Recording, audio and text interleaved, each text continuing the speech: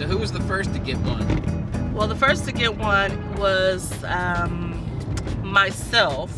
So I put it on social media, you know, hashtag Honda Accord, hashtag it's gonna be a fun summer, and they just came out of nowhere.